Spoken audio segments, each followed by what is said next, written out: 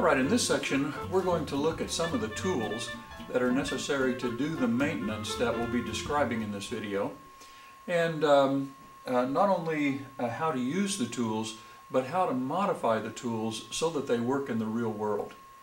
The three tools that are probably the most useful in the maintenance that we have to do will be the cylinder base nut hold down wrench, the valve adjust lock nut wrench, and the intake pipe gland nut wrench.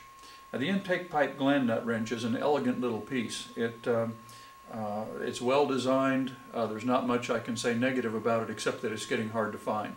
So these little hummers are getting tough to come up with. The other tools need improvement. Now, this is a cylinder base nut wrench. If we go to the overhaul manual and look at what it has to say, it says that the cylinder hold down nuts are to be torqued to 250 to 300 inch-pounds. Okay? 250 to 300 inch-pounds. Now my question is, how do we do that with a loop on this end? This was obviously designed just to put a rod through there and tighten it. How do we determine 250 to 300 inch-pounds? What's 250 to 300 inch-pounds to my elbow may not be 250 to 300 inch-pounds to your elbow. And especially with the cylinder base nuts, this is a critical issue. The Jacobs engine has 12 cylinder base hold down nuts, and those studs are so designed that each one of them is designed to carry 1/12 of the load while the engine's running. Now, if we have some of the nuts under torqued and some of the nuts over torqued and some of the nuts torqued correctly, what we're going to have is only a few of the nuts carrying the load that is supposed to be carried by all 12. And what will happen eventually is the studs will begin to fatigue in two on the under torqued and over torqued studs, and they'll break. And if we don't notice that right away and continue to run the engine, eventually the cylinder will depart the aircraft. It's happened before, and it's not a pretty thing. So we really want to make sure that when we torque the cylinder bases, which is something that needs to be regularly done according to the operator's manual, that we're actually torquing them to the figure that the manufacturer called for. So what we're going to do is we're going to modify this tool. We're going to go in the machine shop in a minute, and we're going to cut the loop off of this wrench. And what we're going to do is we're going to take this 1/2 inch drive, 1/2 inch socket, we're going to slip it down over the shaft of the wrench, and we're going to weld around there. Don't start modifying your snap-on sockets. It's not that important. This one was $1.99 at the discount tool store, and we have yet to break one of these. We're just not putting that much load on these sockets. So just use a cheap socket. Use something that's worn out in the splines, or one that you can buy at the discount tool store. And we'll slide that over there, weld that on, and then we'll be able to torque this so that we're confident that each one of our cylinder base nuts is holding its share of the load. The next tool that we want to look at is this valve adjust lock wrench. Now again, like the cylinder base nut wrench, the valve adjust lock nut is supposed to be torqued to 300 to 325 inch-pounds. How do we know that? Do we hold it out here? Do we hold it in here? How do we get 300 to 325 inch-pounds? Well, the only way that I know to do that is if we can put a torque wrench on it. So what we're going to do is we're going to go in and carefully heat this wrench. We're going to bend it and bring this handle up so that we can weld to that handle, and we're going to weld along the center line of the wrench. We're going to weld an extension. Again, $1.99 at the discount tool store. And we will weld that on, and that way we can put a torque wrench on it and get an accurate reading. Now, why is it important that we torque these accurately? If we under torque the valve adjust lock nut, the danger is that it backs off. It loosens up in operation, and as it backs off, the valve is no longer opening. The engine runs bad. It's got a cylinder that's dead now because the valve isn't opening. Now, if we over torque it, the danger is that we fracture the threads in the valve adjuster, and the entire top of the valve adjuster can break off. When it does that, then we have exactly the same result.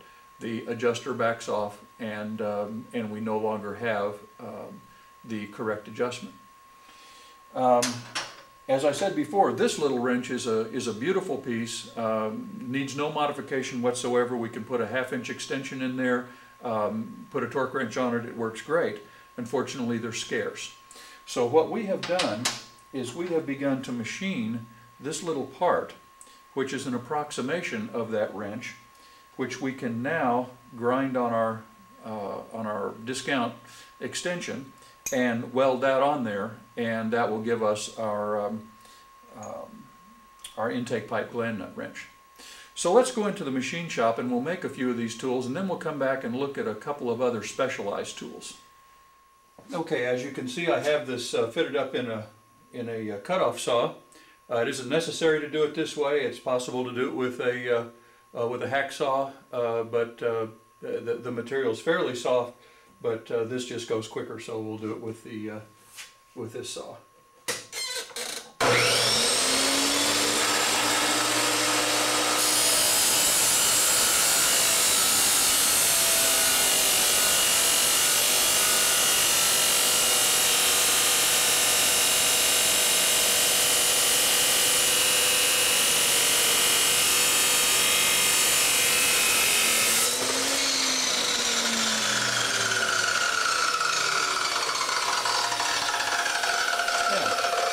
Take it over here and clean it up a little bit.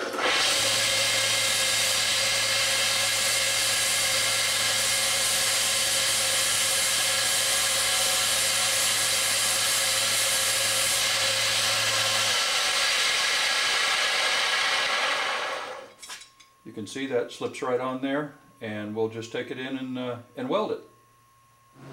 Okay, here we've got our intake pipe gland nut wrench. You can see we have it clamped in position, and so Pat's going to weld it up, and we'll show you what that looks like.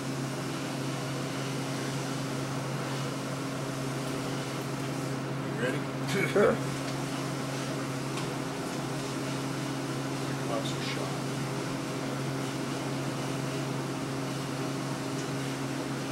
Tell me when.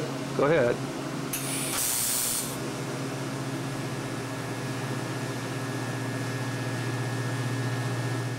Okay, and there's our final product, the Jacobs intake pipe gland nut wrench.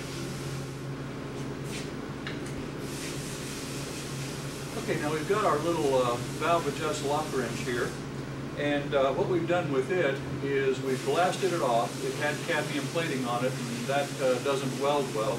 So we've blasted that off, and so we just have raw steel now. Now what we're going to do is we're going to put this in the vise, and we're going to clamp it over the socket portion of it. And the vise will actually act as a heat sink and will keep us from changing the temper of the portion of this wrench that really matters. So we're going to put it in the vise, move back about 1 inch, heat that area, and bend a roughly 90-degree angle there so that it gives us something that we can weld the extension to. We'll put that in the vise like that, clamp it down, and now we'll heat it up and bend it.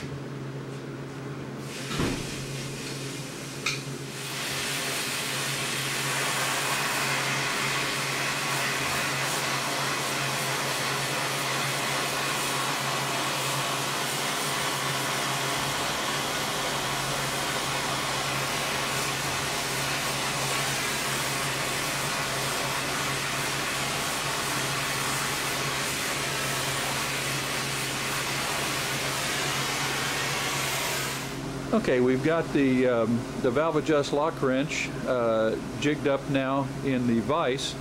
Again, we're going to use the vise as a heat sink so that it will absorb a lot of the heat as this gets welded. So all that's left now is just to run a bead down both sides of this, and this tool will be finished.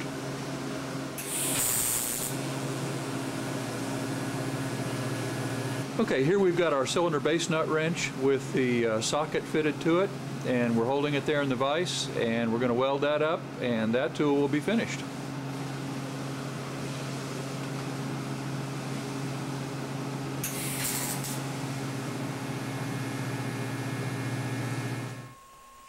Alright, here we have the final product.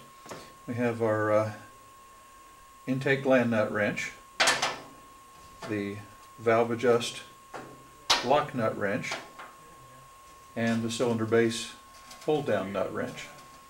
And you'll notice that with each of these I masked them off and painted the raw portion with flat black, which will just keep them from rusting over a period of time.